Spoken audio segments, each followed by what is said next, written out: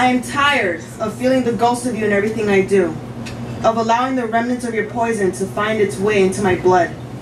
And instead of releasing it into the rain, I swallow hard and dig my fist into my ribs in a silent form of martyrdom, a selfless deterrent to a siren song that will fail to convince anyone that men like you are a tarp of promises, spiked with honey, concealing a shallow grave of glass, and women like me are daring enough to make a home there and call it love.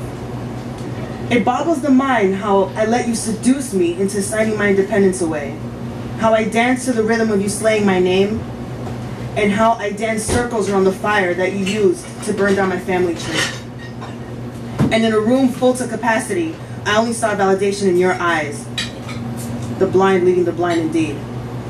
What you did to me in life came to me in dreams, dreams of pieces of paper fastened to my mouth, challenging me to split them in two, only to wake up and spend the day wallowing in my defeat, crunching rosary. Okay, I've started.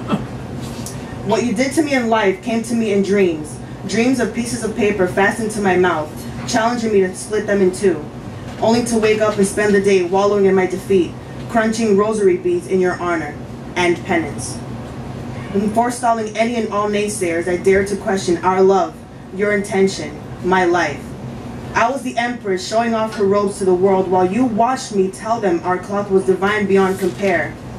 You told me, you made me believe you were mine, and that the world crowned me queen. Look, everyone, bask in the regal stupidity.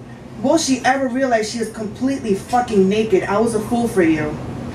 You told me my poetry, my love, my affection, my sex was unsettling only because it made you feel vulnerable.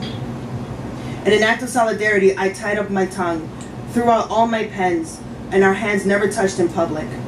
And my submission was the agreement whispered into my neck and reinforced down my spine behind closed doors, away from any sunshine.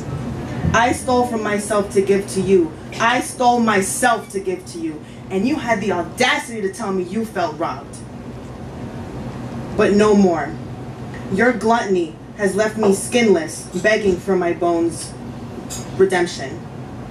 I shall unburden my tongue, write until I bleed, and fuck with a million hallelujahs in my throat. I will fill my room with mirrors and open the blinds, and bless every loving ray of sun that kisses these hips. I will surround myself with minds like mine, human, hungry, troubled, yet beautiful. Darling, thanks to you, I know what it's like to die. Now it's up to me to learn how to live, and class will never, ever be fucking over. Thank you.